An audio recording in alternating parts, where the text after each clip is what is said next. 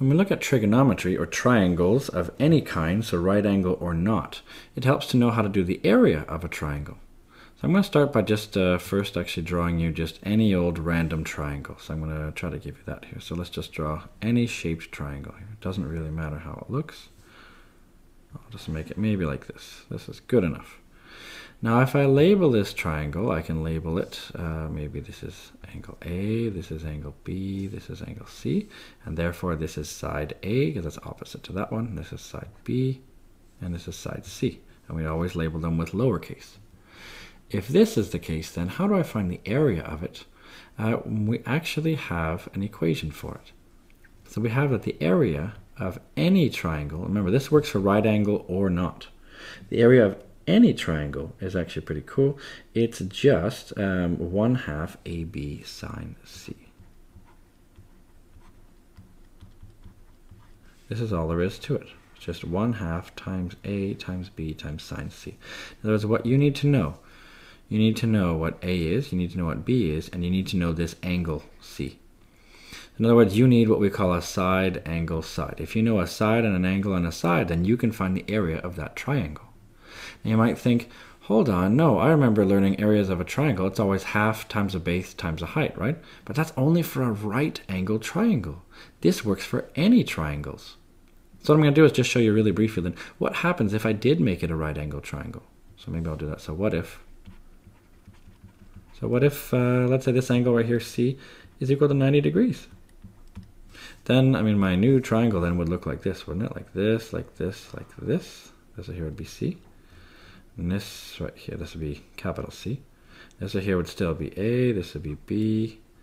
Then how would I do this? Well, look at this equation, and we would then say, fine, the area is going to be, maybe I'll do it in red here. So that means the area then would still be 1/2 times A times B times the sine of 90. And if you're not sure what the sine of 90 is, you can always do it on your calculator. Make sure you're in degree mode, which I am. I can take sine of 90. Or you can always draw it if you know how to draw these, but I get 1. So because of that then, this whole thing right here becomes a 1. And that means it's just 1/2 times A times B. In other words, this looks just like 1/2 times a base times a height, doesn't it? What you've probably learned a long time ago when you learned about the area of a right angle triangle is 1/2 times a base times a height. This would be the base, this would be the height. And this is the same equation. That's what's beautiful about this, is that this equation right here works for any triangle, right angle or not. That's why I like this one right here. This is the greatest one because it works if it's a right angle and you just put in 90 degrees and away you go and you still get the same thing. But it works if it's not a right angle triangle, and that's the healthy part, or that's the helpful part. So we can do this example here where we want to find the area of this triangle here. So let's try that. So we have a triangle and we have a side and an angle and a side. So we have SAS. So we can do this. And that means that we know that the area, it's always a good idea to always write down your equation you're going to use. This helps you to keep track of things, and if you have a teacher or someone doing a test, helps them to see what you're doing. So 1/2 A times B times sine of C. And it doesn't matter which one I call A and B in this case. So I can just say, fine, that's 1/2 11 times 13 times the sine of angle 42. And I'll just do that on my calculator. So I'm going to start with sine of 42. Maybe that's easier to do. So I'll say sine of 42, enter. Okay, I get that answer. Multiply that by 13. Multiply that by 11.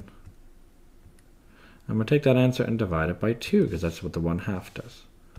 And I get 47.8. So that's my answer. My area is approximately 47.8.